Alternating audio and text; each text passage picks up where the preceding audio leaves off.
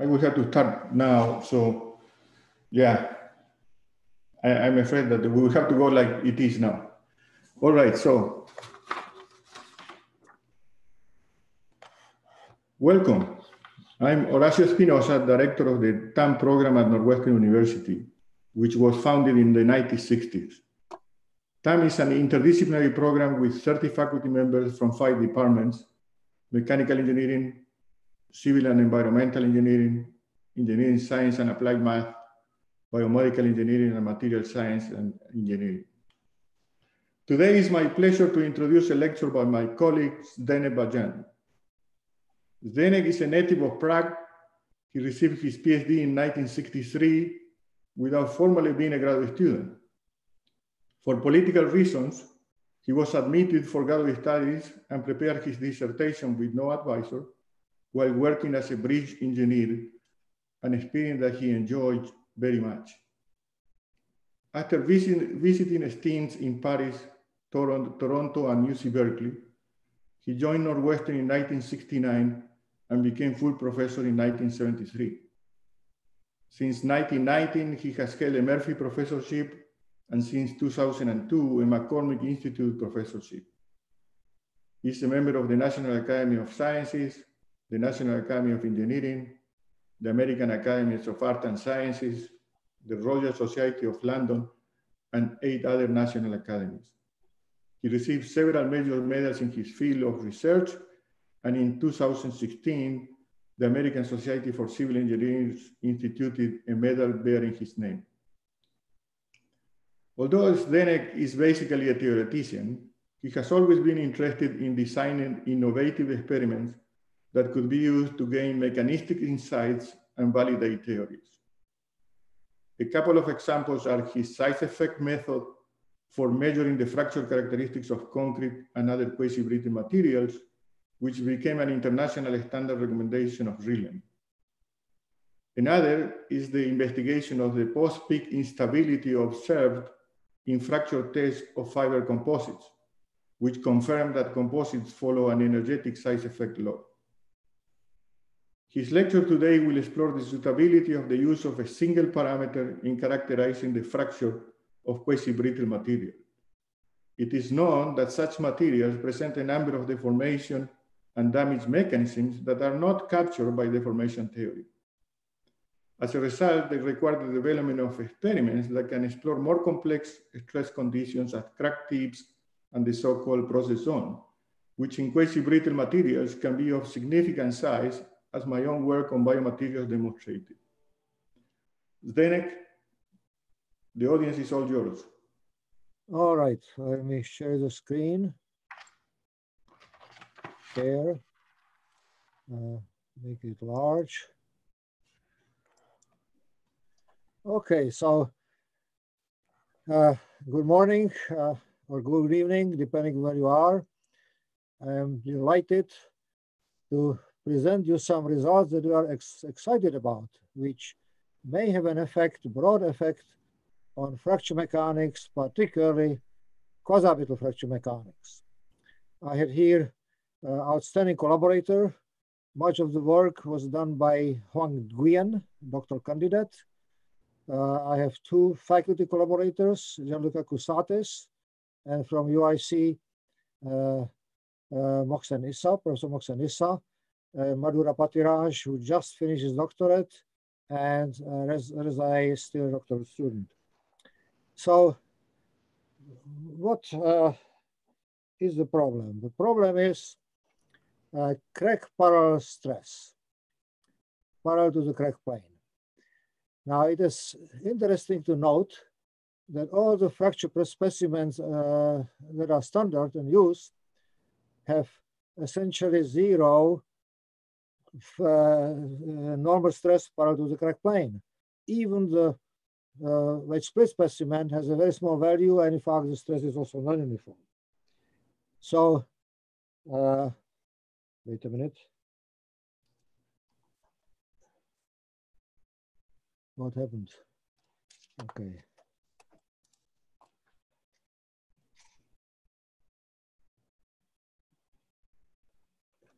Doesn't work. So why has this stress been ignored? Well, one reason is that if we consider a homogeneous field of tensile stress and cut a line, then there is no change in the stress. So there was no difference at the beginning. When it goes to line cracks, then of course the only parameters that can matter is a fracture energy or cohesive crack model. Idea 100 years old, Griffiths, cohesive model, Barenblatt 1959. But the reality is different. Every crack, and its input, particularly quasi-brittle materials, has a finite fracture process zone, finite in length, and finite also in width. And there's a trail of unloaded damage behind it. And this is the fracture process. And what we see at the end is, of course, one crack. But this process does matter. We deal in this talk with quasi-brittle materials. Repeat, these are materials with brittle constituents, but in homogeneity size or the RVE or fracture process zone size are not negligible compared to structure size. This includes many materials, concrete, the archetypical case, in which this phenomenon is easiest observed because the process zone is about half a meter long. And now this material is also by far the widest used material in terms of cost and volume. And it is also of environmental concern because production of cement will exceed soon the emissions of CO2 from all the cars and trucks in the world. And obviously, cracking endangers durability. So that's one way to mitigate it. And tough ceramics, fabric composite, rocks, bones, and so forth. And I should point out, probably same phenomena occur on the micrometer scale, even for fine-grained ceramics and metals. The concept of quasi-brittleness is, of course, relative. This is concrete. If we consider sea ice pushing on platform legs, it's a very heterogeneous material. It's about 5 meters. If we consider Arctic Ocean cover as a whole on the range of 1,000 kilometers, then process on size about 10 kilometers. On the other hand, if we go to textile composites, that is maybe of the order of centimeters, in gas or oil shale, 1 to 3 millimeters. This was our recent interest. And let me point out that if we go to MEMS, or polysilicon and brittle materials, which are omit here, this order of microns. We have to distinguish from, in my viewpoint, 3 types of fracture mechanics. Of course, the linear fracture mechanics, the fracture process on point, originated by Griffiths. Then in 1950s, we got the nonlinear fracture mechanics, ductile, strain hardening materials, with a large process zone surrounding the crack tip, not process, a large nonlinear zone, hardening plastic, but the process zone is still a point. It's of micrometer size typically. And whenever quasi-brittle materials, where there is no nonlinear hardening zone, no plastic zone, elasticity immediately goes to damage. And that has lengths and widths which are significant. And is manifested in the distribution of stress behind the real crack tip. Now, what we find is this. I will later explain how. This is a plot of fracture energy relative to its value as crack parallel stress being 0 for concrete. And this is the horizontal axis is the crack parallel stress normalized to uniaxial strength. So this is this point. We see then we increase it. Then fracture energy goes up. In our test, almost doubles. It's a result of regression of 9 tests. And then when we increase it higher, it goes down. Eventually, we go way down and eventually to 0. And I will later discuss this curve. It's obtained by microplane model, M7 version. So what is the basic idea of this test? We want to have a test set, we want to generate a parallel compression, uniform, in this area uniform. And we want to also generate bending. So we want to superpose it such that they are combined. We have bending from the end reactions in this 3-point bend specimen. And here's the compressions. How to do that? Well, we can do that by the gap test. Now, the idea in this test is the following. We use as basically 3-point bend specimen, install it, but the supports are left with a gap. And to generate the compression, we use plastic pads. We play with various materials. One could use some metal tin, for example, but settled on polyethylene, which we compress. Then it has almost horizontally plateau to constant stress, and then the gap closes. And as it closes, it generates bending moment. So first compression remains constant. And if it's constant, please note, constant load is equivalent to applied load. So in the second stage, we actually have a statically determinate state again. That's very important for evaluation because it greatly simplifies the evaluation and makes it unambiguous. So in the second stage, the static system is this. 3 degrees of freedom are blocked.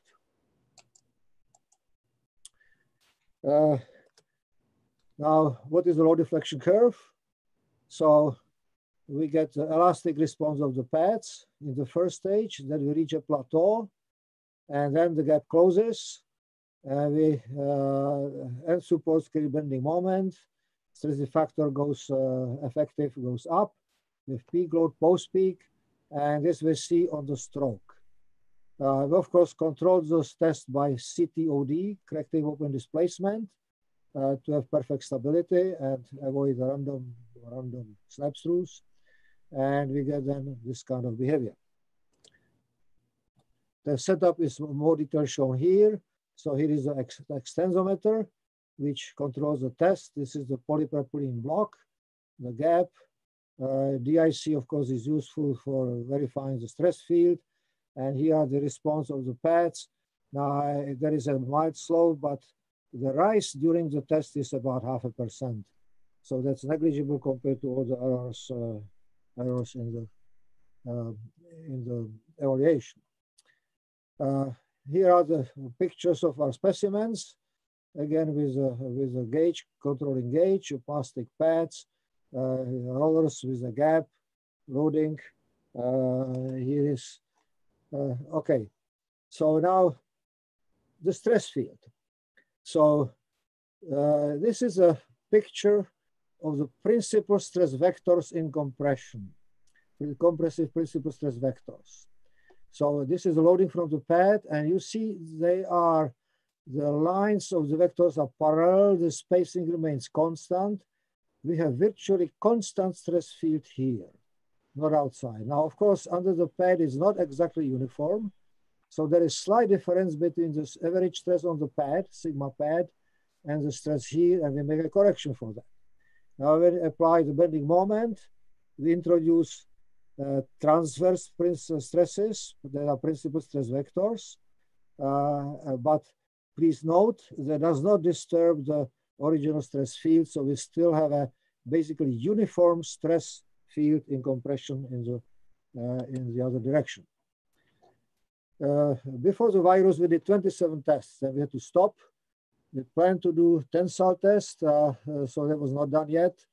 It was slightly different arrangement. We put notch on top. We put not plastic pads here, steel plates. We put glued polypropylene on the side, and we load through rigid steel straps, steel frames with a gap. Otherwise, similar procedure. Again, you go from one static determinate state to another static determinate state, which is great for evaluation. Now the pads, of course, we want to obtain a minimum zero slope. Polypropylene is in that state, plastic state is incompressible. So the only thing that matters is some small but non-negligible shear modulus. It cannot be zero, otherwise the material would flow out, but it's very small. And we made a calculation that if I equate the work done by the load on a certain length here and equate it to the energy to deform within this distance, I get differential equation integrated. I get a simple formula under assumed distribution. Actually, if you take different distribution, it doesn't make much difference. If you use it. So we get this formula for a strip, for a circle, and it's more complicated for other things. Obviously, optimize the paths means decreasing the lateral widths and increase the height, but this is limited, of course, by stability of a thick body, Haring's equation for shear fracture. Now, how to avoid the fracture energy? I have long favored and started 30 years ago, more than that, the size effect method of evaluating it. Now, here I have to point out first that we need to distinguish quasi-bituminous generally that there is a complicated softening relation, sigma versus effective stress separation, delta. So in concrete, it goes steeply down, and then there's a long tail. That's now it is similar in other materials. So what matters for maximum load, we have to realize, is only the initial part. Maximum loads of structures generally don't enter this stage. So this is need, for example, for design of structures, for load capacity. Now, if we, of course, speak of energy absorption, like an impact, then we need the tail, and that's G capital F. This has been generally accepted for concrete for the last 25 years.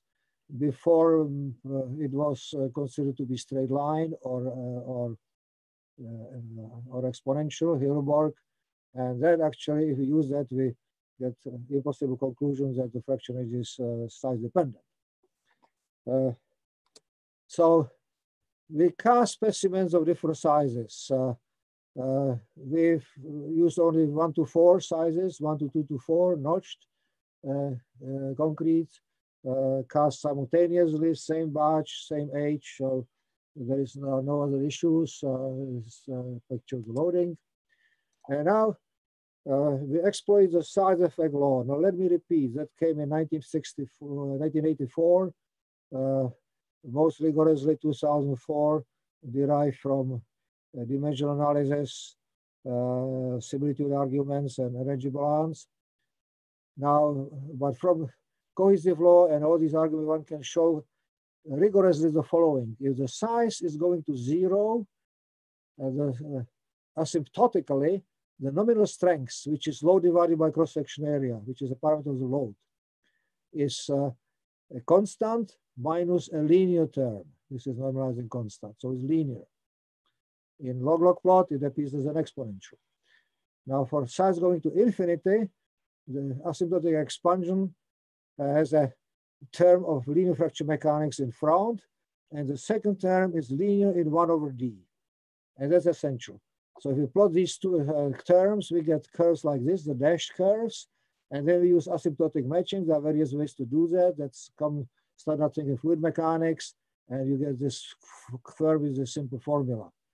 So this has been now generally accepted. It's actually now enshrined in the ACI code for designing all concrete structures for brittle failures. That is in beam shear, in punching of slabs, in strut and tie actions, and so forth. Now, this formula can be related, that came in 1990, to linear elastic fracture mechanics by equivalent, either by equivalent linear elastic fracture mechanics for a large process zone or from J integral or so. In this formula, elastic modulus, fracture energy, this is energy release function which is obtained from sensitivity factor. This is relative crack length. Crack length divided by D, and 0 means it is for the initial length of the real crack or the notch. And so this simple formula can be easily converted to linear regression. We plot 1 over nominal strength normalized by this on the vertical axis. We plot D, linear D on the other axis. We get a straight line. Regression line is easily passed. And the inverse slope is then the fracture energy. And from the intercept, we get effective size of the process zone. The CF is not exactly Irwin's L0. It's about 40% of it, as a precise relation has been established to Irwin's length. So it's about 40% of the effective length of the process zone. These are our data. So we should have used for a bigger range, but it was turned out to be enough. These are data in log-log plot, nominal strength versus size. And in the linear regression plot, we got a remarkable agreement for the means, exactly on the straight line. That's amazing. And this gives us the characteristic length, the intercept. Now, there is another method, older one, originated from by Nakayama for ceramics, later for fictitious crack model by Hilberg. Namely, we measured the energy at the low deflection curves of the specimen. So this is this area. And we divide it by the length of the ligament or area of the ligament, and we get fracture energy. Yes, it would work in theory, but in practice, turned out it's very poor for concrete. The reason are several. First of all, it is hard to estimate the tail.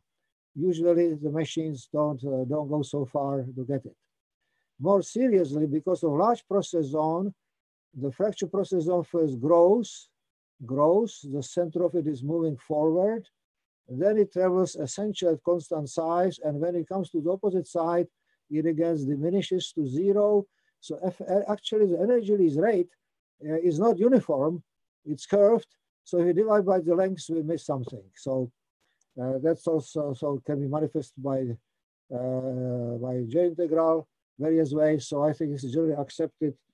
And in fact, this method has huge scatter, and it gives different results for different sizes, of course, because you change the ligament, very different. That was been recently observed and has been accepted now by ACI Committee on Fracture Mechanics.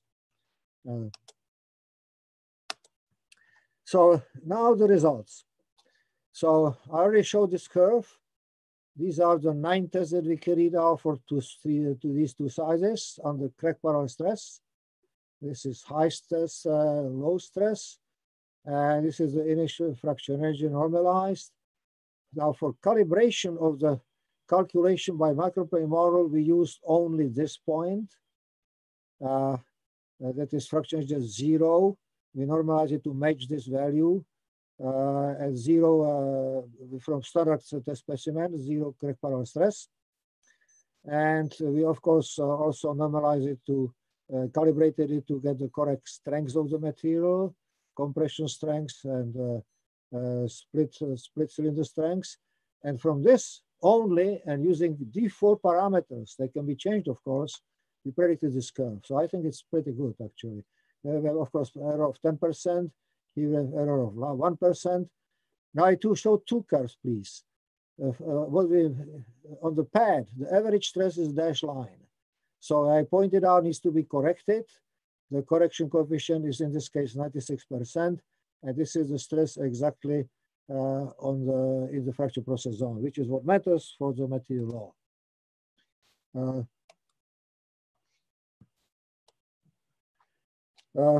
We get also information on the characteristic length. That also varies. That's is not a constant. This is at 0 crack parallel stress, goes up, somewhat different curve, but it's strengthening, and then goes down.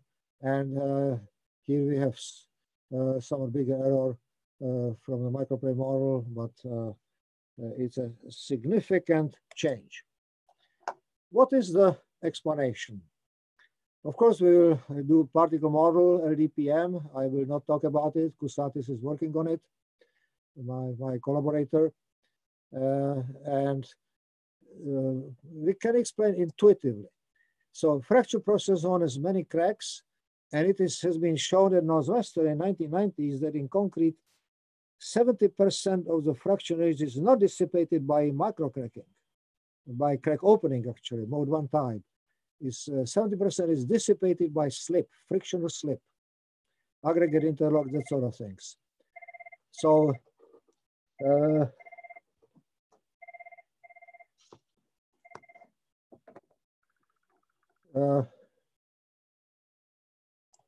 all right, so first with moderate, this is the beginning of the curve, strengthening phase. Moderate compression, we basically increase the static friction and block slip.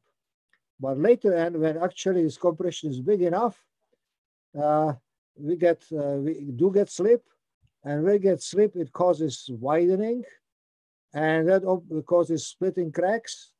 That's a well-documented phenomenon, and that causes weakening of the material. So that's why the curve of GF shows strengthening phase and weakening phase. I suspect in fiber composites, which you haven't tested yet, this probably will be absent. There will be weakening probably from the beginning. Now, we can do extrapolations. The microplane model did reasonably good work. So we can use it for predict some other situations. And that's what I will be doing now.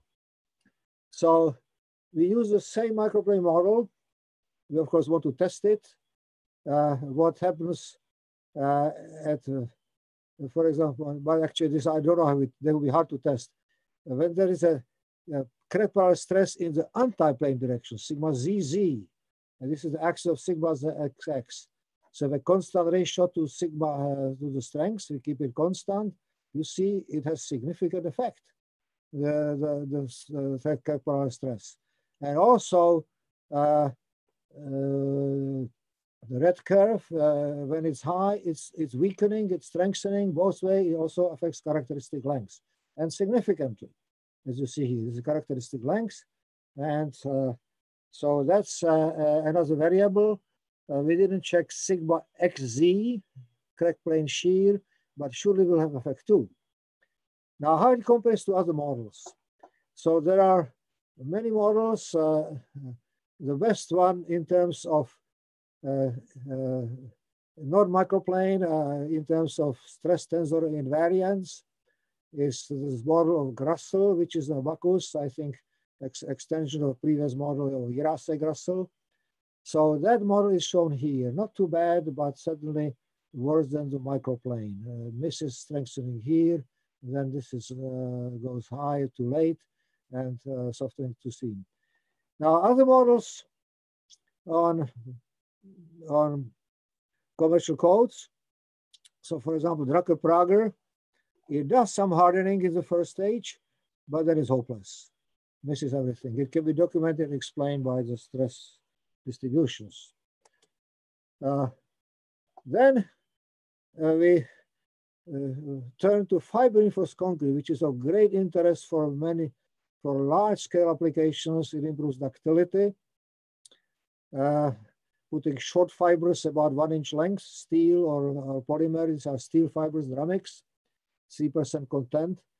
And our microplane model was calibrated by many tests already some 8 years ago by Ferhun-Jenner for fiber to predict also fiber reinforced concrete, takes into account the pull out of the fibers and all these corrections. So you see that it has a big effect. This is the curve now in a shorter scale that I showed before for no fibers. Crack parallel stress is here. So the strengthening is delayed, but later comes on as the fibers are pulling up. But eventually we get also all the way down, but at higher stress, not surprisingly. So a very different change, but significant effect still. Characteristic length is also changed. At the beginning is diminished. In the strengthening phase, in the softening case, steep down, but comes later on. Big interest to us and to many people is fracking. At this time is dead, but it's probably revive. So we consider shale, and that's another dimension of complexity. We need anisotropy, which is typically in elastic modulus about 2 to 1 or 3 to 1. We use M7 microplane model for concrete, adapted it, and extended by a microplane system arranged on a cylinders, ferrocylindrical, that was calibrated by Kurt Bali at Northwestern in many tests. And we now use this model to predict what would happen. We plan to do this with Los Alamos jointly, but now virus prevents that on shale. So these are specimens which have a notch normal to the bedding. This is the normal case hydraulic fracturing. Bedding is horizontal. Hydraulic fracture is typically vertical because of enormous overburden pressure. But if we have a crack parallel to bedding plane, it's very different. You see the difference here. So similar behavior, the red for the vertical, rather different here. The characteristic length also changes, increases a lot here, less here.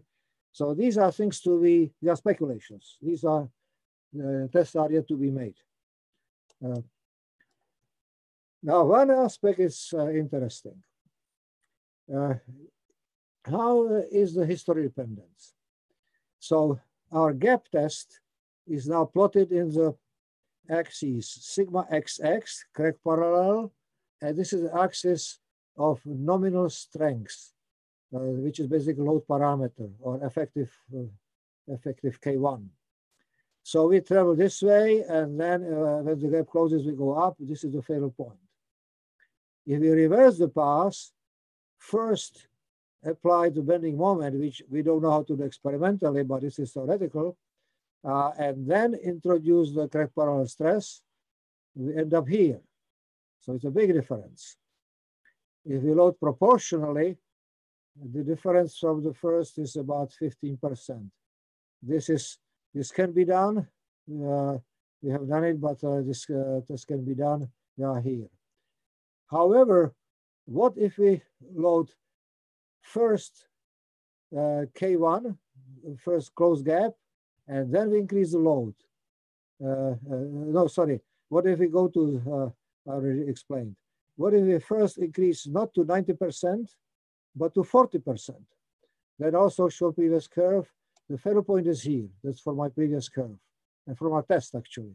This is actually testing. These 2 points are tests. If we reverse it, then actually we get failure before we are able to apply crack parallel stress. So there's an enormous effect of the path of the history of the loading in this diagram. You see that we cannot have a formula using the current state. We have to calculate through the history. Now, that proportional loading can be produced by the system, which we tried, eventually abandoned because it's somewhat difficult to set it up. It's certainly possible, but not convenient. So we have a test sample here, and we have now very rigid beams, steel beams with steel pads, also here on both sides. And we put a movable symmetric supports here. If the support is near the notch, we get crack parallel stress. If it's at the end, we get bending only, and we get combinations in between. And that's the way to produce this parallel behavior. I would like now to mention what was done before. Of course, people suspected these kind of effects. One was the Czech who came with a pioneering idea to use wedge splitting tests. So here is the wedge notch pushing apart the concrete flanks. And he installed hydraulic jacks. There's a gap below, so they don't contact. and control them by another hydraulic jack. Now they're heavy, of course, especially if we went to side effect, it will be very heavy. So it complicates evaluation. There is a bending moment. The problem with this test is also that the unit stress of the state is not uniform here. Basically, there is two bands of compression, V-shaped, of high compression, somewhat less here. So it is harder to interpret what it means. And basic problem is you use the side effect method. If you use side effect method, use the work of fracture method. I discussed it before, these problems. Gave very scattered results. Use the side effect method, you would run into other problems. Although basically you evaluate energy dissipated from the side effect, but it corresponds to changing sigma x. So how you correlate it to one particle value? It would mean fitting the resulting curves with a funnel program with assumed very good constitutive damage law and do an iterative analysis to optimize. So actually, unfortunately, this idea had no effect on the fracture community, was not considered further. I should also say that the idea of stress axiality is not new. It was considered in early 1990s by several people for elastoplastic metals, particularly Fong, Shi, Hancock, Vigot Vergaard, and others. And it was found that it leads to correction to the J integral by extra parameter Q obtained by integrating on an annulus around through the plastic field, but the process is still a point, of course. And another case of triaxiality was considered by Cotton and Rice, where T stress in basically LEFM was shown to cause deflection of the curve. So these are important and interesting problems, but different things than what we are discussing today. Now, in the time that I have left, I would like to discuss various implications, largely speculatively. So you see we have a curve of GF versus relative corporal stress. It can be easily fitted by a formula. It very accurately produces the curve. So one might think perhaps putting it on Abacus, modifying the program by changing the fracture energy. But of course, that would work only for one material. It would not introduce the enormous effect of path dependence. So it would hardly help. The cohesive model would mean adjusting the shape and the cohesive law. X-film is based on LEFM, except some modifications. So that's not really the solution. This formula is perhaps interesting, but I don't think it would help much. Adjustment of the cohesive law, please imagine, we have many questions appearing. Either steeper slope or lower strength, or changing the rest of it. So that's not really the way to go. Now, it will be more difficult even for anisotropic fiber polymer composites. I expect a large effect there. Biaxiality is strong. For example, in a pressurized fuselage, the crack likes to run longitudinally, but there is biaxial tension hoop, which is double the longitudinal stress in addition to longitudinal tension. So this phenomenon will be affecting this, will be changing fracture energy. In delamination fracture, sure, this is about to happen. Now, from all this discussion, we see that the paramount effect is the tensorial aspect of the process zone. We have to model quasi-orbital fracture by damage mechanics with a realistic tensorial damage model. Now, to do a good one can do in some materials checks on many tests. So in concrete, actually, the fracture process zone being 2 feet, the specimens that we test are basically at the size of the fracture process zone. And so for these, we have lots of tests: unibiatriaxial proportion, non-proportional post-peak softening, tension compression, unloading, and all these have been matched by microplane model, actually. There are two particular aspects I would like to point out. Microplane model, which essentially corresponds to a very large number yield surfaces, vectorial, on the microplanes, automatically produces non-associated dilatance in frictional slip. It has been demonstrated, and it is done without violating dissipation inequality. Dissipation is always positive. In tensor models, we know and people accept it, we have to violate this. So that's one big advantage. Whereas even more seriously is the vertex effect. Namely, when you, for example, load parallel to the loading surface. So for example, we did a test implying compression well beyond the elastic limit into softering also. And then we introduced torsion, and the initial increment by any tensor model with invariant loading surfaces would give you elastic increment. But the truth for concrete is this. For moderate compression, test is here. Tensor models are all here. For large compression, we are here. So this is something to pay attention to. It has been generally ignored in compression mechanics. It's totally ignored. Has been discussed by Hutchinson and Christopherson with Western and Mir Northwest in 1980s. We did not find any good general model, only ad hoc modeling.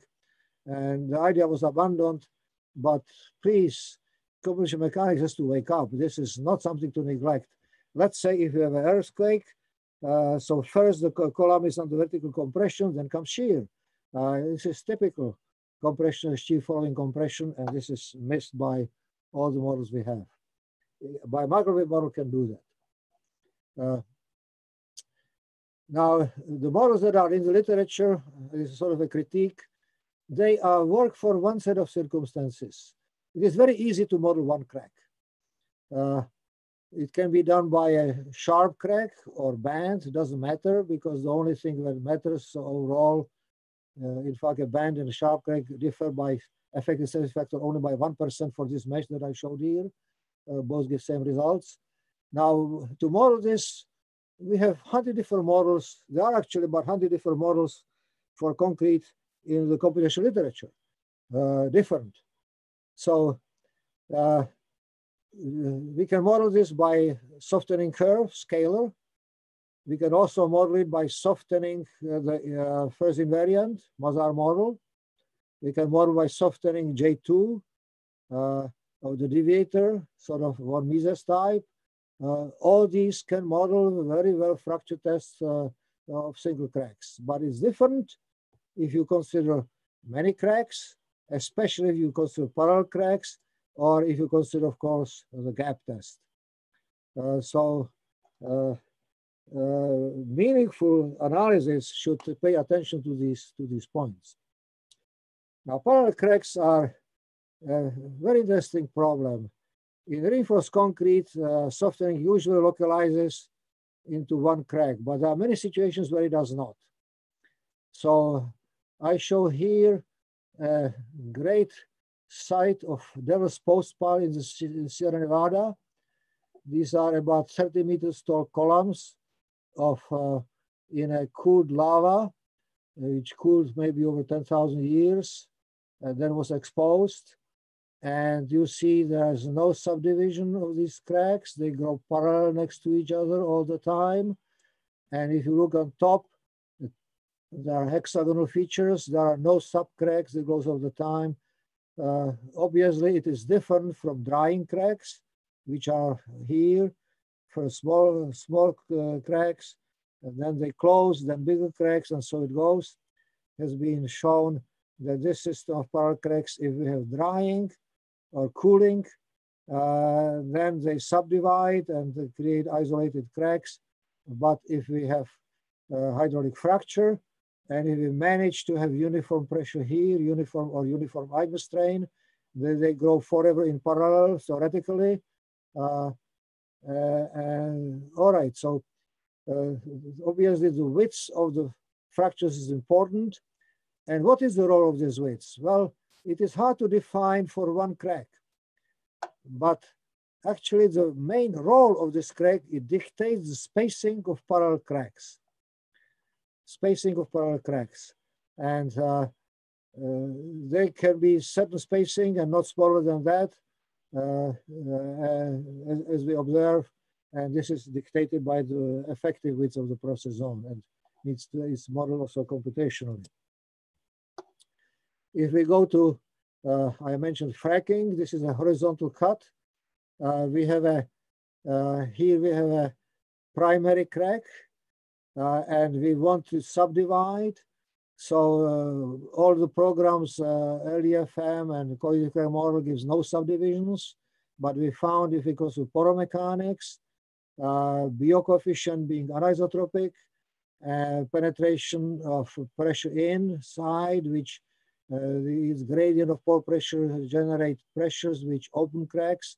And if you consider that there are pre-existing damage, weak zones, actually people think sometimes there exist pre-existing natural cracks. No, we showed they must have closed by creep some 50 million years ago or so, but there is a damage zone. So then we get this kind of pattern, and that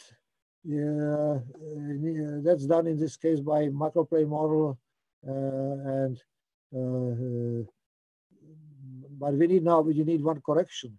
That was done a year ago. We did not know about the crack parallel stress, and that correction has to be introduced. It may come somewhat different. But macroplane takes into account to some effect, but we didn't check actually these magnitudes.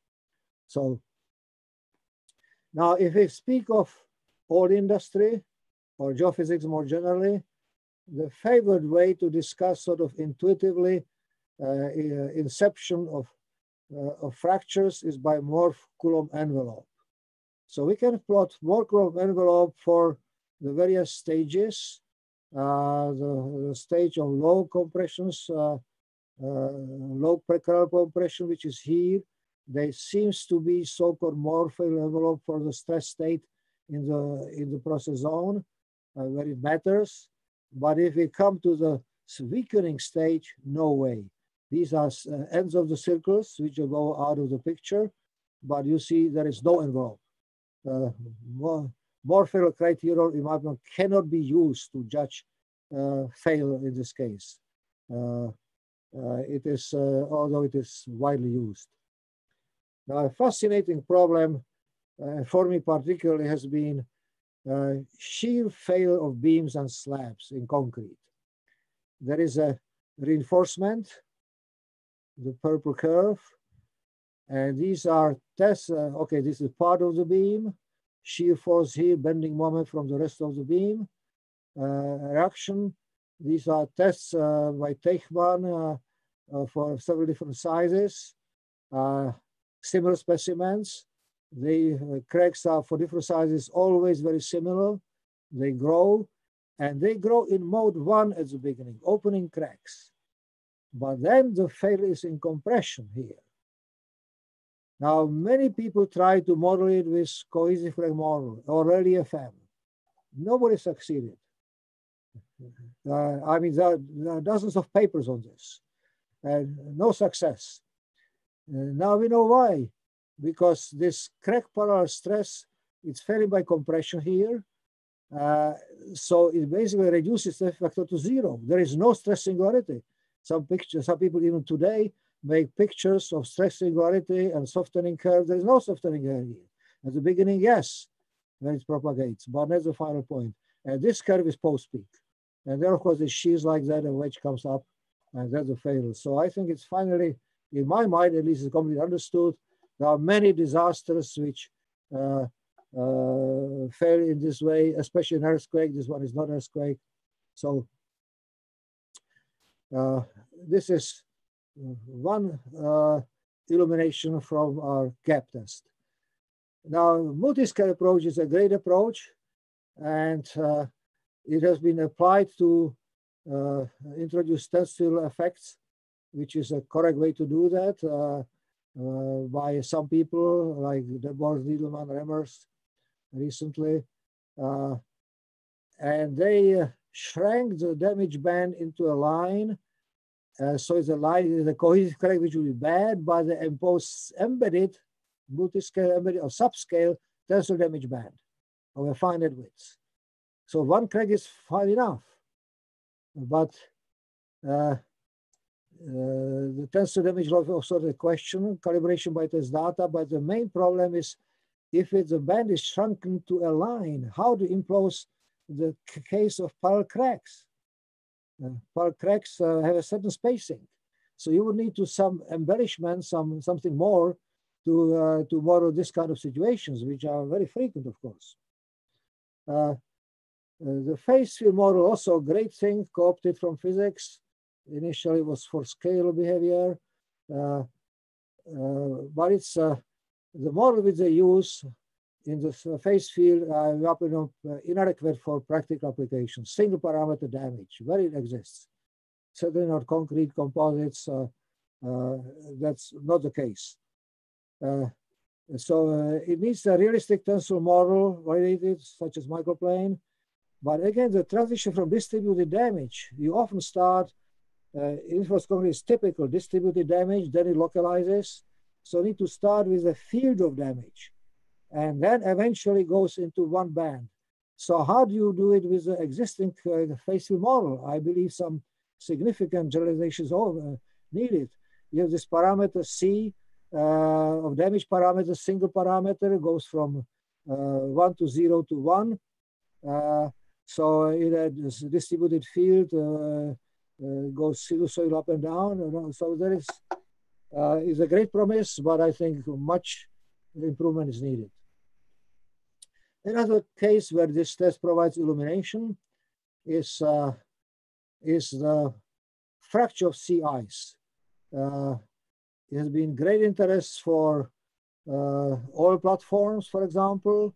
In Prudhoe Bay, an ice plate 2 meters thick is pushing against leg of an oil platform.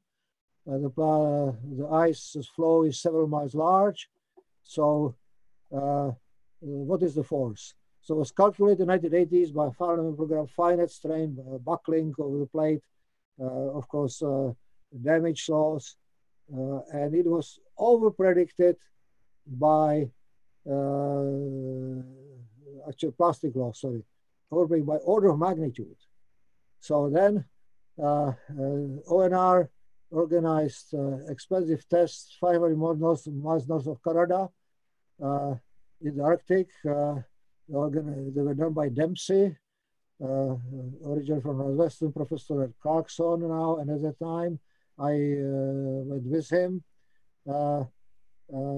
And he tested specimens. This is edge of the specimen, 80 by 80 meters in size. As you see here, floating, separated from the about 1.8 meters thick, and expanded by flat jacks to measure the fracture energy. And the results led to the following picture. It was thought there is no fracture sensitivity from the lab tests, which are here. This is 80 meters here. It showed that the fracture process zone is about 5 meters, and then eventually comes to linear elastic fracture mechanics. The size effect significantly decreased the prediction of the 5 forces of the platform, but not quite order of magnitude. And today I know why, because this crack parallel stress decreased the fracture energy for sure. There is a large crack parallel stress, and that probably provides a complete explanation. Fascinating problem, very illuminating. An interesting problem, of course, bone.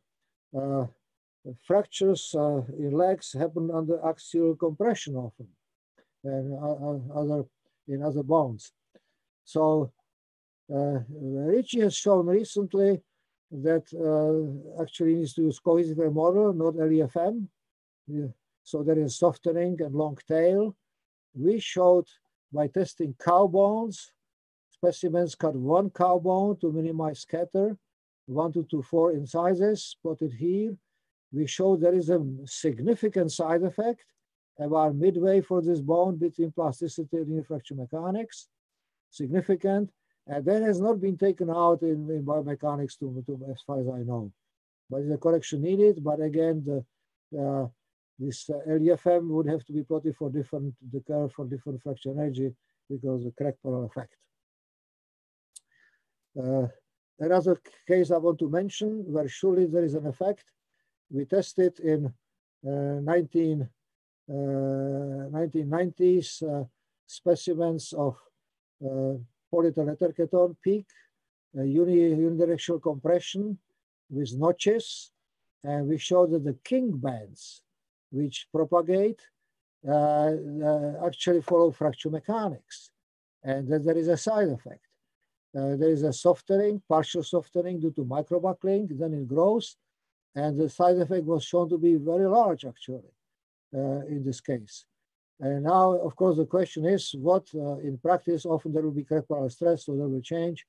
I don't know how, but it's another thing to illuminate, but certainly of practical interest. Now we spoke of critical cracks. Now subcritical cracks grow. We have Paris law for cyclic fatigue, Charles Evans law for static fatigue. We showed for concrete in 1991 that because the large process zone is not like in steel, that the increment of crack lengths per cycle, logarithmic versus logarithm of the factor amplitude causes the change of size. These are 3 different sizes, changes the shift, which eventually stabilizes. The shift is significant. Surely that will be affected by crack parallel stress, which didn't use these tests. So that should be done. In the gap test, it could be done with the crack parallel compression. The same thing for static fatigue. Important in geophysics. Now we spoke of mode 1. Of course, there is an effect in mode 2. And this is clear from this test we did Northwestern in 1990, tensile aspect of shear fracture. So if we have a circumferential notch and twist, we get a plane shear fracture, as shown here. Now, if we introduce axial compression, and we didn't analyze it at that time, we get a cone. That's a compression just like that in pre-stressed concrete structures, but less than half the strength. And so obviously there is an effect of crack parallel stress here, will be present, here none. So that's another thing to consider. And this is my final comment. What about geological faults? Now, geological fault is very thin. Less than 1 millimeter, but at front, there must be a process zone, and it is probably not a line zone. It has probably some width. And if it has width, then the sigma XX and also sigma ZZ vertical, both would have a method for propagation. And that should be included in the calculations of the propagation of these faults. So that's speculation, of course, but I think it's something to look into, that the effect, depending on the width of the process one at the front of the fault. It will affect pre-stressed concrete, where cracks like to grow parallel to compression. They will be affected. Probably this compression is not high, so this GF will be increased. And final comment, MEMS, micrometer-sized experiments, the process zone is now, compared to devices, like MEMS or various polysilicon and chips and so forth, is not insignificant, and the effect will be probably present. And with this, I would like to conclude. So, gap test is simple, unambiguous, and the static determinate system makes it easy to interpret. Fracture process zone, tensorial. We need to use some tensorial model like Craig model or some more sophisticated ones. Cohesive crack model, LEFM, have a limited applicability. If we know the crack processes are negligible, fine, but if they are large, adapting then is difficult. We need to switch actually to tensor models. Now, on the other hand, I would like to emphasize that LEFM and CCM, cohesive model, remain essential for understanding and teaching fracture mechanics. Otherwise, we can understand it, what's happening. And they're essential also for providing accurate benchmark solutions, which we have to match to them, to calibrate with them tensor models for damage. There are many of such solutions, so these models remain indispensable. And finally, I must admit, our evidence is scant. We need many more tests. In fact, we need extensive testing in the future, much more than we can do at Northwestern, much more than one lab can do of all kinds of problems which will be affected by this. And to do it for many different materials, I listed, of course, for fiber composites, for ceramics, especially toughened or tough ceramics, for geomaterials, rocks, and so forth. So I think it leaves great fun for us ahead. So as an afterthought, many hard research subjects become closed in a few decades. But like turbulence, fracture mechanics is different. This formidable subject has been researched for a century and probably will for another century. Thanks for listening. Thank you, Zdenek. Fascinating talk with many interesting discussion of applications and ideas for future research. So really interesting.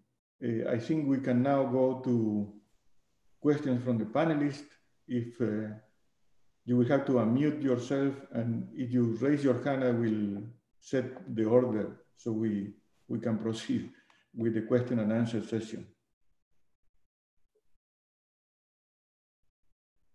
Horacio, this is Tony Voss. Can I ask a question? Sure, go ahead. Yeah, Zdenek, great talk. I have a question on your torsion tests. Yes. You showed a torsion test where you said without any compression, you had a clean fracture, but when you put compression, you got a cone. But where is the crack parallel? That's perpendicular to the crack. You said yeah, you are right. This is not exactly demonstration what I was saying. Crack parallel would be, there is slight crack parallel on the cone.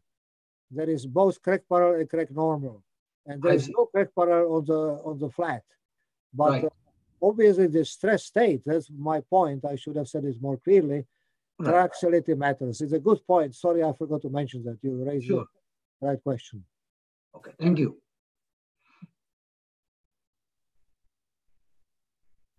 Okay, yes, you have a question? Oh yeah, I have a question. So, thank you very much for the good talk. And so my question is that how do you delineate fracture process zone and irreversible deformation zones? Combine all of them as a process. Of course, irreversible transformation zones. You speak of different materials, of course. In concrete, we don't speak about that. We didn't test it. Now that has to be, of course, discussed, and maybe you can contribute to that. Yeah, in some materials, this is the irreversible transformation is an important point. I didn't discuss that. It's a very good point. That needs to be clarified, but I still believe the main effect, the width of the process zone, that's mainly crack parallel cracks. It cannot be done definitively by setting one crack, which has been my point for a long time, and this time even more, that even for this transitional zone, you need to look what happens if there are more cracks, not just one. Okay. And that can be induced by eigenstresses. So I have another quick question. So, I mean, you have shown very nice the compressive sigma XX test, right? So Yes. typically, how do you make a positive sigma XX test? So with Tension? Positive, yes, tension. so Yeah. how do you apply the tensile sigma XX? Yeah, this has been discussed for a long time. For concrete, it's tricky. Dog bone specimens are one way, but not the best. I believe better is glued by epoxy, thin layer, very thin layer on rigid platens, but then you have effect of Poisson ratio at the end, which actually causes the fracture to happen farther away. This is not accepted as direct tension, but more frequently, it's an easier to use Brazilian test, crack splitting specimen, which of course is a biaxial tension. It's a compression and tension. So it's not quite the same, but it's accepted as a sort of measure of tensile strength. We know empirically its relation to direct tensile strength. It's actually an ACI code. It has not been enough for some other methods. The question has not been researched actually. Yes, there more work needs to be done, but for concrete, I think this has been discussed for 50 years. It's relatively clear. Okay, thank you. So I have some more, but I want to let other people ask first, okay? Because okay, pleasure. quite more time. So thank you for asking. Go ahead. Anyone? Yes. Remember you need to unmute. Yeah.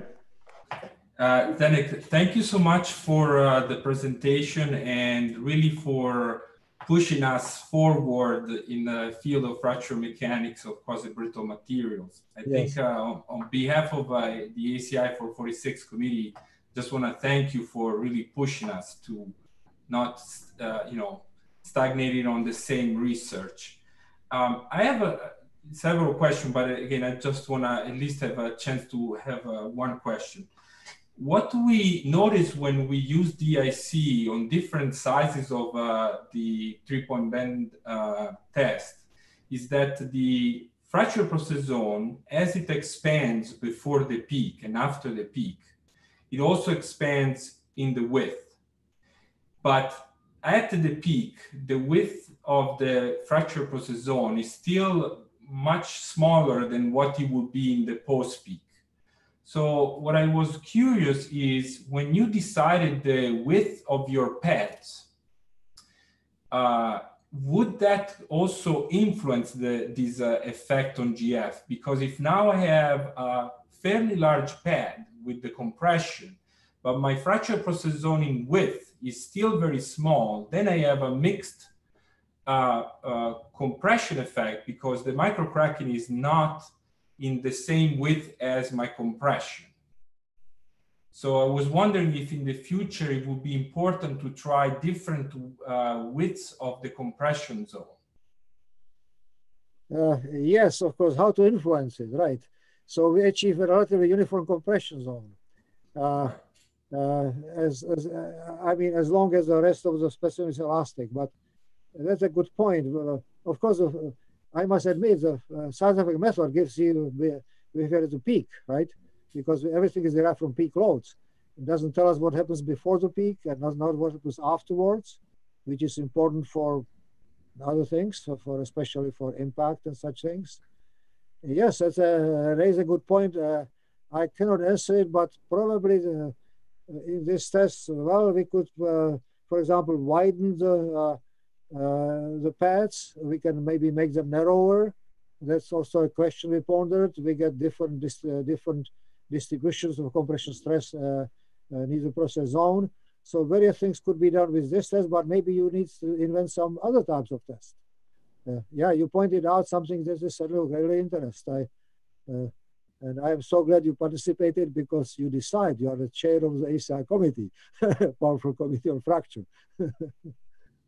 Thank you so much, Zdenek. Yes. Sure. Go ahead. Hey, Zdenek, excellent talk, and thank you for giving the presentation. And I'd like to pinpoint on scale effects. And let's concentrate on concrete so that we don't diverge to ice or other things.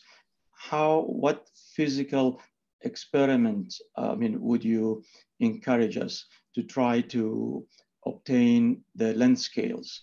I mean, we know in metals, we use nano indentation. Would something similar do for concrete, or do you have some other ideas? Of course, for different length scales, you use different grain sizes. So we have another issue there. Yes, excellent question. Of course, in concrete, we mainly rely on these tests I've shown, but there are developments, specifically at MIT. I noticed that Franz Ulm is present. He can probably comment more. We haven't done non-orientation, but they did. And non-orientation will tell us different things. And that's, again, a test where obviously the splitting, mode 1, is combined with high crack barrel compression and a big inelastic damage zone. You showed something important, but we don't have answer. How my talk is what is not known, what is speculative, what we need to do. So I'm adding to that. Thank you. Thank you. Okay, so we have John would like to ask a question. Sure. Hi, Zdeněk. Great to see you. Great to hear you. Thank you very much for that. As you know, I gave up kind of working on fracture a long time ago. It was too hard for me. I noticed that you've mentioned quite a few times on your slides the potential importance of sigma ZZ as well as sigma XX. Yes. Has much actually been done with allowing for sigma ZZ as well? Yeah, good point. We have not done it, but I imagine we could do the test confined by fluid with a rubber membrane so it doesn't penetrate into concrete under high pressure. That seems to be feasible. We haven't done it yet. Actually, we would have done much more tests because the virus stopped us, of course. Yeah. You also was done by March 20. You also mentioned that modeling damage, seriously modeling damage, is still very hard and people don't know exactly what to do. So I suppose also allowing for sigma ZZ makes that story even worse.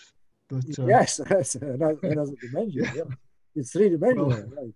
And sigma XZ or tau XZ. That's yes. Surely has effect too. Actually, yes.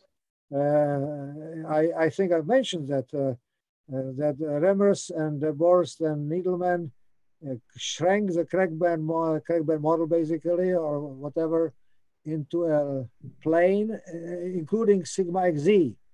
Now it was speculative. They had no data, of course, but and in our model it's easily included theoretically, but to get data, it's I don't know. Some clever mind needs to invent different tests. Thank you. Scott. Yeah. Hi, Zdeněk. I really enjoyed your talk. It's great. My question is, when you have a sigma XX, the stress parallel to crack, now you change the fracture process zone and the shape. And you also mentioned the micro cracks in the fracture process zone maybe changing the way of the propagation, or maybe the mechanism changing to from opening to sliding out. Now my question is the shape mainly is the shape changing or the size changing of the fracture process zone due to the sigma X? Good point. We have some thought about that. I showed that the fracture zone apparently widens. And the widening would be consistent with the fact that with crack parallel stress, you generate slip, and slip on inclined planes leads to widening of the zone, obviously. We know that from the more classical model of wingtip cracks, right? They cause also widening. So that's like thousands of wingtip cracks there. So that's speculation, but the CF, which is a general measure of the size of the process zone, is decreasing at the end when this happens significantly. So it means fracture process localizing. Now the CF, by derivation, of course, it relates to the length dimension, but the length dimension are related to transverse dimensions. So it is, we need perhaps some more refined analysis, damage mechanics to interpret this. So I agree with you. It changes that. We have some indication, but we need much better modeling. Thank you. Thank you. Yeah. Gilles. Yes, just let me turn my microphone on. Thank you very much for this nice lecture. I mean, listening to you and listening to the question, I was wondering, did you try to run some mesoscale analysis, for instance, with the lattice model of Gianluca or any other, to see if this widening of the process zone because of biaxial or triaxial state of stress would be due to heterogeneities? Yes, that's actually planned. Gianluca Cusatis and Madhura Patiraj, who was listed among the co-authors, and I are preparing a paper on that, actually. Try to model this test with LDPM. Yeah. This is a lattice particle model, and I think that will mean a lot.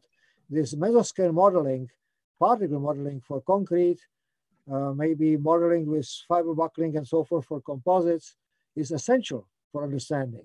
Yeah. I made a brief mention of it. Glad you emphasize that, because that's something we need to focus on, and it's of course must match the experiments, but if you match them, you can be confident to extrapolate. That we always do, right? So it's in the process actually. Okay. I hope to maybe have a paper in the fall. Gianluca Cusatis is leading it. Madhura is still staying as a postdoc. So, okay, that's the plan. And there are other ways to model it, of course. There are other models which are also good. Yeah. Any model in which you would... Your models, right? Any model in which you would represent the material heterogeneity would be nice, provided it. And it's very important to develop these models for fabric composites. Woven or parallel, that's a challenge, because this effect will be manifested exactly this way. Hard to measure otherwise. Okay. I have another question. Okay. Yeah. I was wondering why in the gap tests, why didn't you use just, I mean, screws and bolts to apply this sigma XX stress? Yes, screws because and frame. In doing that, you would be able to change the magnitude of the stress. Yeah, we could impose crack parallel strain, of course. Yeah. By a very rigid frame. Yeah. We'll have some, but of course, there is creep. Stresses in concrete relax. Now, relaxation from application 1/10 of a second to 1 hour is about 30% of the stress. Yeah. It's major at the beginning. So very difficult to capture the beginning and extrapolate. And then it is enormous.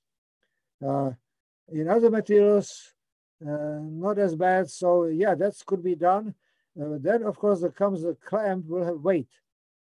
So it has to be something very, very stiff, rigid. And that somewhat complicates the analysis, because you would have to do side effect method with, it can be done of course with dissimilar specimens, but it's more complicated.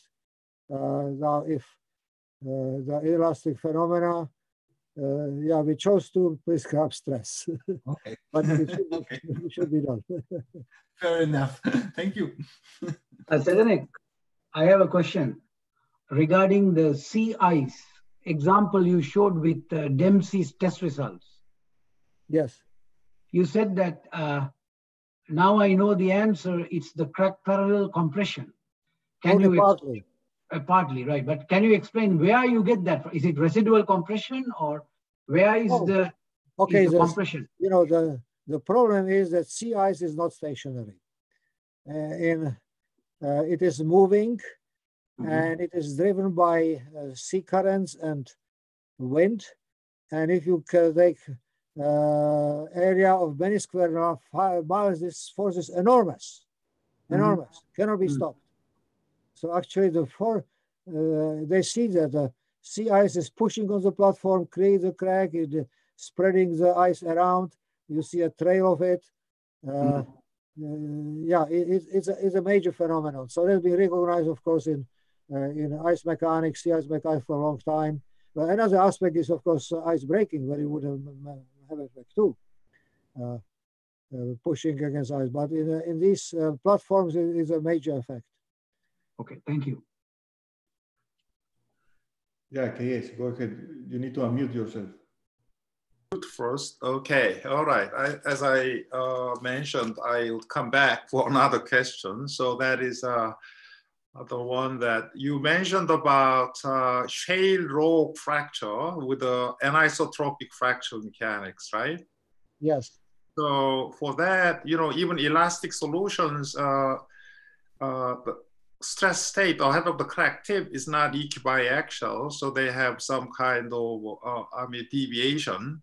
Yeah, there are some approximate solutions like Gao, Right. Bao in 1990s, right? We know, yes. Right, but when you introduce a damage or even plasticity, either way, depends on your deformation mechanisms, you can actually reverse the biaxiality, so the sign, in a sense. So have you thought about that all those damage process, depending on the sigma XX, that actually makes instability of stress sectors in anisotropic fracture processes?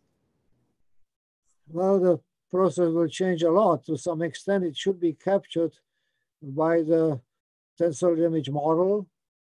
Even better if Kusatis also is working on a particle model for to clarify shale. The particles are not so visible, it's somewhat artificial, but it gives good results. Yes, there will be changes of big effects of fracture propagate different directions. We use the model which was published, which was calibrated by many compression tests in various angles to the bedding layers. Now we show that actually the microplane spherocylindrical model is better than any tensor model because it captures one thing, that when you have uniaxial specimens cut out of shale, either normal or inclined or parallel, as you change the angle of inclination, the shear resistance goes monotonic, down and up. And this, I think, is almost impossible to catch with invariants, which give you always monotonic behavior from the perpendicular to the lateral. In this case, you need something capturing the slips with particle direction, which tensor models cannot do. If you have something like I1J2, which is slip with no particle direction, in practice is always a definite direction. And microplane model do that, particle models even better. Okay. So I think this aspect of slip introduced by compression different will be very important. That needs to be studied now. Los Alamos,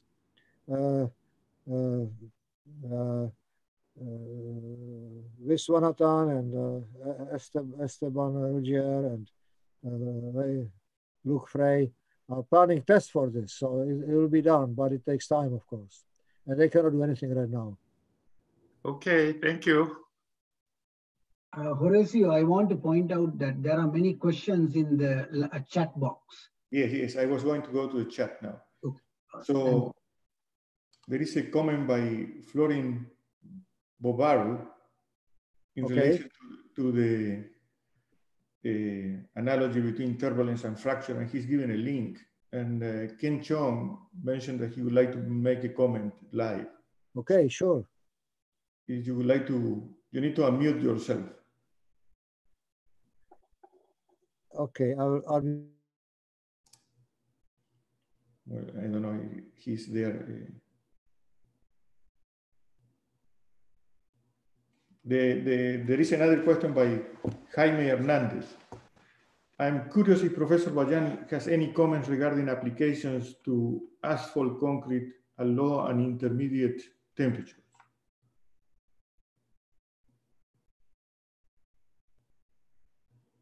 So the question is about the implications of this work on asphalt concrete at low and intermediate temperatures. So okay, so asphalt concrete. Cold asphalt concrete is very brittle. It's very much like concrete, and is a big interest in Minnesota, where my former student, now professor, John Le, he or Labuse, chair department, my former graduate, they tested asphalt concrete, and they found a significant side effect deviating from linear fracture mechanics. So there is a large fracture process zone, and they have done it on standard tests with no crack parallel stress. It's of big interest, and I think they would be well positioned to do that, to do the same test with parallel stress, which surely is important because in pavement, these cracks are vertical mainly, and they happen on the wheels, and the wheels impose big crack parallel stress, which probably reduce the fracture energy almost to zero. So that's also one important application which will be affected by the crack parallel stress. Okay, I agree. Okay, there is another question from Kirane. Should I unmute? In the gap test under biaxial stress, do you observe turning of the crack, deviation from the straight path? And is the failure geometrically similar for various sizes? My answer to both is available. We did not see a deviation to the side. It is generally not seen in these tests. Actually, there are many tests without the crack parallel stress, also they go straight. If you introduce mixed mode loading, of course, then they go sideways.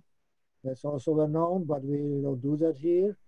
The mixed mode loading would be of interesting too, where you shift asymmetrically the loads, and has been done without crack parallel stress. Now it can be done with it. And the second is if it's what was it? If it deviates to the side, I say no. And the second part was what? Okay. Second part of the question was. The second part of the question was about the effect on any deviations on different sizes of the samples. Okay, so my answer is no. For different sizes, go same way, straight, no deviation, and that's essential actually for the analysis. Otherwise, size effect method would not apply, and that's seen in many materials that we test with size effect method. But size does not affect that. Okay. Ken apparently has a comment now. He seems to be on mute. So, Ken, are you listening? Somehow we cannot hear you. Sorry. There is another question by Kanner. How would you relate the effect of the crack parallel stress to the classical biaxial test data? For example, those of Kupfer. Yeah, these are not fracture tests, these are material tests. Right. There is a slight similarity. For example, biaxial tests show also transition from tension to compression, which is not straight. This is a well-known diagram of the two axes, the compression side with the bulge and the tensile side with the square. And there is a similarity, but it's not exactly the same thing. It will be, of course, interesting to relate. These are tests from 1950s and 60s, famous, well-known. And this, what is studied is the effect of biaxial with various materials. In some materials, it strengthens a lot biaxial compression. In some others, not. So, yeah, this needs to be studied. There is some correlation, but limited, I think. These are no notches. And go, actually, fracture failure is, of course, a random phenomenon because crack tip is not forced to some particular point of the specimen. it's difficult to relate. Then if you have side effect, you have type 1 side effect in these tests, so different kind. So the correlation is actually a complex question. Okay. Any other questions from the panelists?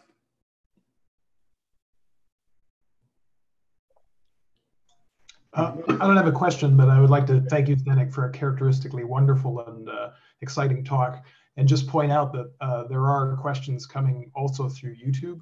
There's a few in the Q&A here, some of which didn't get answered, and there's a live chat on YouTube, and you'll be happy to know, Zdeněk, that at the peak there were about 500 people, I think, combined between YouTube and Zoom here listening. I think we're down to about 250 now. So I won't field any of those, but if you would like, Horacio, I could read some out. Or yeah, go ahead. Yeah, sure, go ahead. So there was one that we missed that came early on from Steffi Steven. Can you please explain in which part of a structure you would expect to see crack parallel compression stresses? Well, I showed one. I showed the shear failure beams or slabs. So then you get a significant crack parallel stress, major, in fact, it dominates at maximum load. Now there are many other shear type situations in shells, in corners, in columns, of course. Column failure is typically under, the crack would be inclined, would have a component of crack parallel stress. These are more complicated situations, harder to analyze. It's a good point, and it's something to be researched more. And then there were a few questions that came through to this effect that I'll just summarize by saying, how can fracture energies and stress crack width be linked to design of concrete structures? I think the sort of summarizing some of these questions that I'm seeing here is how can your analysis and these results be incorporated into actual design of concrete structures? Well, there are big questions in design. In America, ACI has basically resolved, yeah, we should follow fracture mechanics in brittle failures. In other codes, in European codes, no. They still have arguments which are based on sort of, in my view, simplistic arguments of beam time mechanics, or intuitive mechanisms, like it is pictured that diagonal shear crack opens like a wedge, which is true at the beginning at half of the load, but not at maximum load. I think this analysis should affect the codes a lot. ACI has fracture mechanics, but no other code does, and it affects safety margins, which are of course very big, but if you want to be economic, they would have to be reduced. If you want to increase safety, they will, in Europe it is different. And I know if they introduce this simple beam down analysis, ignore fracture mechanics will be a mistake, but we need to engage them in the discussions. So effect is enormous. Now, you are in geotechnical field. I think there are some implications too. Yeah, indeed. And keep in mind, these are I have my own questions, but I'm going to reserve those for when I can get to ask them in person again. And then Horacio, I see there are more questions coming in through the Q&A. I don't know if you want to, how long you want to keep this going, or if you want to ask those. Well, maybe you could read a couple of two more from YouTube, and maybe one or two more here. And then we can close. Yeah, I think we have the ones from YouTube pretty well covered. There's lots of congratulatory remarks, and it's just the ones here. Right. Here is a Miguel Besa. Thank you for the lecture, Professor Bazant. You ended with an inspiring note on the future of the field. I'm curious to hear if you have any thoughts about the role of machine learning in modeling materials. Well, it's a very ponderous question, of course. We know machine learning is important, but I don't know how this particular gap test we would have found by machine learning. it requires some different thinking. Maybe machine learning would help us to improve the tensor models, but still you have to start with some intelligent argument theoretical, and then by machine learning improve all that. So I think, yes, it's a very important direction, often abused. Many people just go to machine learning. Like I know there are proposals well-funded to forget all fracture mechanics about shale and do only machine learning. I'm convinced it will go to nothing, although it's highly funded. So we have to use this, but judiciously. That's my view. Right. There is another question from Dinesh Kati. Thanks for your inspiring talk. Oil shales are stratified rocks with stratification of about 1 millimeter. Can you provide your insight in appropriate tests and models to evaluate parameters for hydraulic fracturing simulation? Okay, so we agree that hydraulic fracture is a fracture phenomenon, as the word suggests. So far, has been modeled by linear fracture mechanics or by particle models, but particle models which don't have all the features that we just rather simplified. Now, I think that the fracture tests which matter are, well, we need to do them on cores, of course. There's another challenge, which have to be preserved, unloading of the core, moisture aspects. I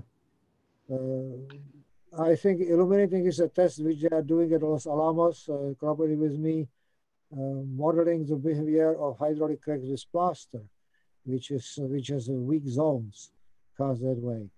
But still, I think fracture tests like 3-point bend with parallel compression is a major test to use. And of course, strength test, that's also necessary. Test with shear probably is, we know that hydraulic fracture may go to shear fracture. So that's more challenging. So I cannot comment in detail, but we are working on it. I'm involved in a team with in Los Alamos, which does exactly that. I cannot be more definite about this. Important point. Okay, so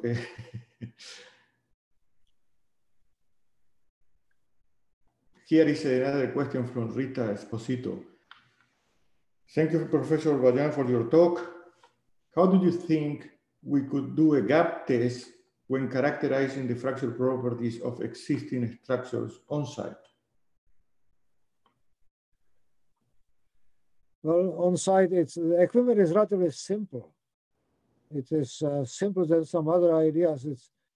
You would have to bring the base, which would quickly do produce the gap, and use a standard specimen. 3-point specimens are used. For example, there are also cylinders, cores with cuts to work like 3-point bend that can be used. I think it's feasible, but it requires more thinking. It's a very important question how to do it on site. Either as an evaluation of existing structures or in construction that's needs further work. I mean, half of my talk was there is much research needed on this line. Okay, there is another one here. Dear Professor Bazant, thank you for the excellent lecture. This is Houlin Xu asking. I would like to ask a question about experiments.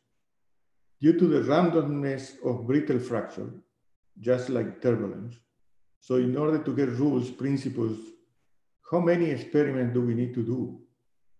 Or are there any good ways to conduct the experiments, like machine learning mentioned before?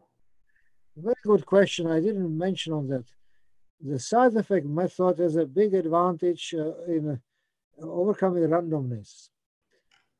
If you want to test strength with coefficient variation by, let's say, compression tests or tensile tests, you need to do probably hundreds of tests. But in the size effect method, they use 3 sizes, and you have scatter, but you do regression. And the regression line, this is what you need. A regression line has much less scatter than the individual tests, much less. It is the uncertainty of regression line, or coefficient variation of regression line compared to very no thing in statistics compared to individual tests. So the size effect method is a big advantage here, that it reduces the number of specimens. We generally need, we use 3 for each size. Probably we should use 6, but not more. And the sizes were 1 to 3 to 9, which is better 1 to 2 to 4. And then coefficient variation can be brought down, and it was shown by the test of Hoover under 2% for concrete, which is remarkable. Normally, concrete testing is 8% coefficient variation in tensile compression tests. So this reducing it to regression different sizes greatly reduces coefficient variations and uncertainty of the testing. So I'm glad this question was raised. I see. Okay, very nice. And there are actually many papers on that. Even my book also points that out with planners. So I have a question myself. So in the case of ceramics, the characteristic dimension of the microstructure is the grain size. Yes. In concrete, one would say is the aggregate size. So do you have any suggestions for the selection of the size scales, the 3 size scales to be used in relation to these characteristic dimensions? Yes, we actually, and I studied that quite a lot. We didn't test ceramics, but there are plenty of data in the literature. So the problem with the size is related to the distribution of strengths of quadrupedal specimens. And we found it deviates from Weibull. It's a Gauss Weibull on the large size. And where the transition is from Gaussian on small size and to Weibull on the large size determines the fracture process on size. And it actually impacts also on the deterministic analysis, because it gives you deterministic numbers. So if you, in ceramics, the fact that there is a transitional size effect in notch specimens, and there is a Gauss-Weibull transition in unnotched specimens, implies the process on size, and of course implies the side effect, and that's confirmed. So everything matches together. In fact, you don't need to do testing of Weibull modulus by doing hysteretic, doing great number of tests, histograms. You need to do different sizes to get the same result much more precisely and quickly. Thank you. Okay, so I will read. Oh, Hanchen, yeah, you need to unmute yourself. Go ahead. Okay, could I? I don't have a question, but I have a quick comment. And first of all, Dinek, this is a wonderful talk. Thank you very much. Thanks. The concept is very insightful. You know, the analytical theory is very elegant. I think that's a great. But thinking about this, complexity of this problem, I wanted to revisit the early question or comment regarding machine learning. Other two related small community like materials modeling, like manufacturing, have started looking into the integration of materials or manufacturing with artificial intelligence. Coming October, the ASM, the Materials Society, has a panel to talk about the integration. It's not easy because you have a group of computer scientists doing machine learning or artificial intelligence, then you have people talking, this complex fracture or other things. But I do think this group may wanted to put a little bit more emphasis on the integration of AI, the artificial intelligence, and the mechanics in general. In particular, this is a problem you pointed out when you have sigma XX or sigma ZZ, how that impact the GF. So that's just a suggestion. Maybe there's a group who wanted to put a little more emphasis on that integration of AI and the mechanics. Thank you. Great talk. I agree. Very important point. I don't disparage, of course, artificial learning, AI, artificial intelligence, but you would need lots of data for that. You would need lots of tests. So that takes time. Yeah. There have been no tests done anywhere. If all the world start doing these tests, yes, then we can probably do artificial intelligence.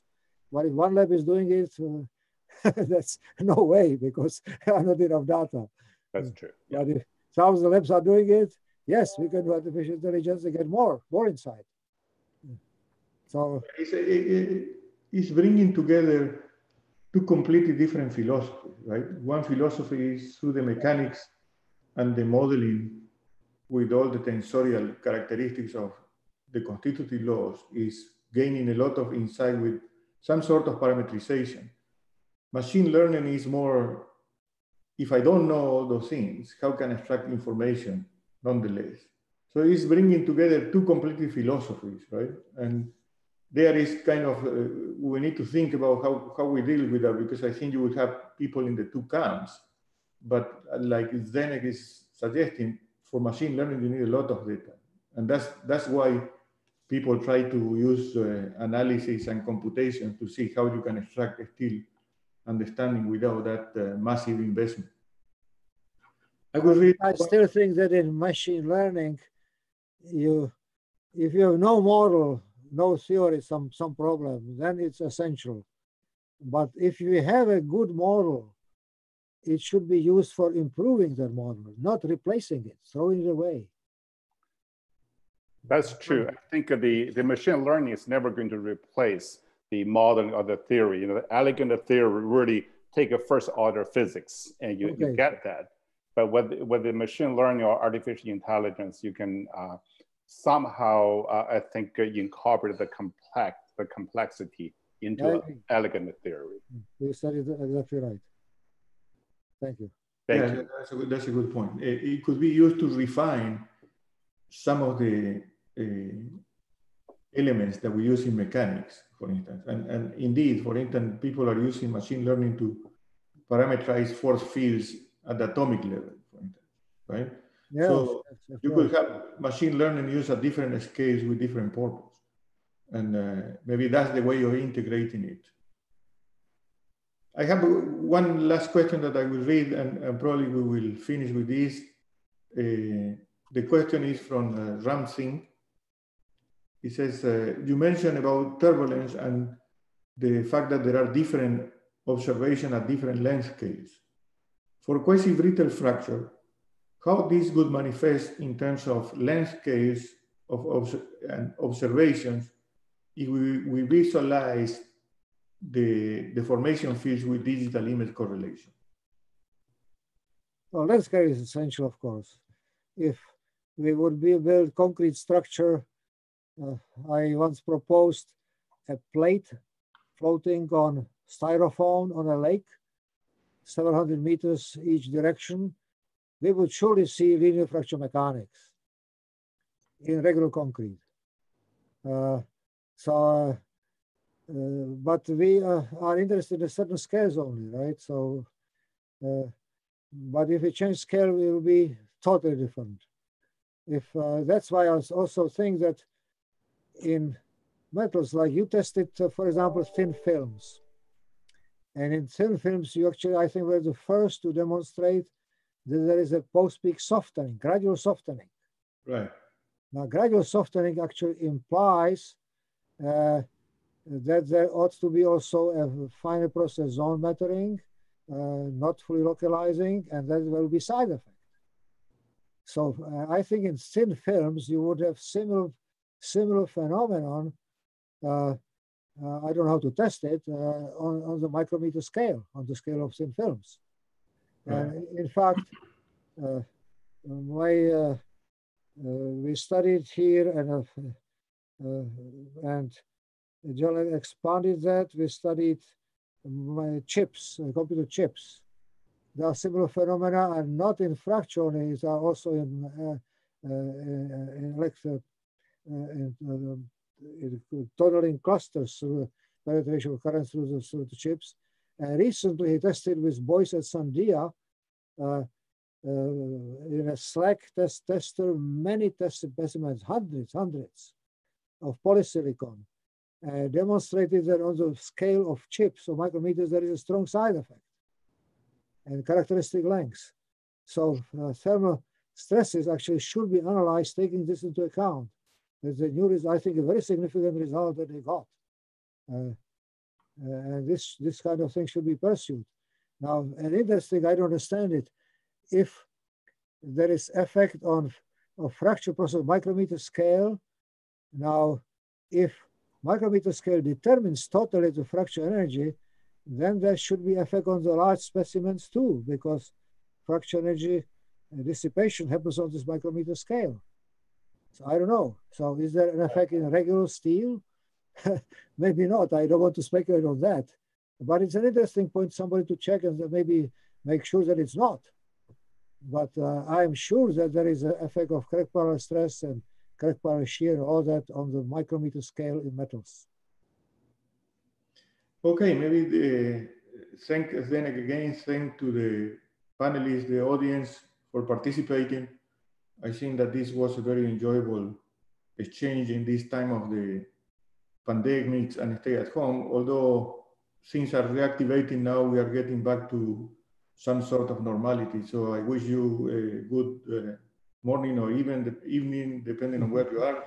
And we will keep in touch. Thank you then. And I wish to thank you for inviting me. A great opportunity for organizing it. It takes some effort. Thank you. A pleasure. All right. Bye now. Okay. Thanks. Bye, everybody. Thank you.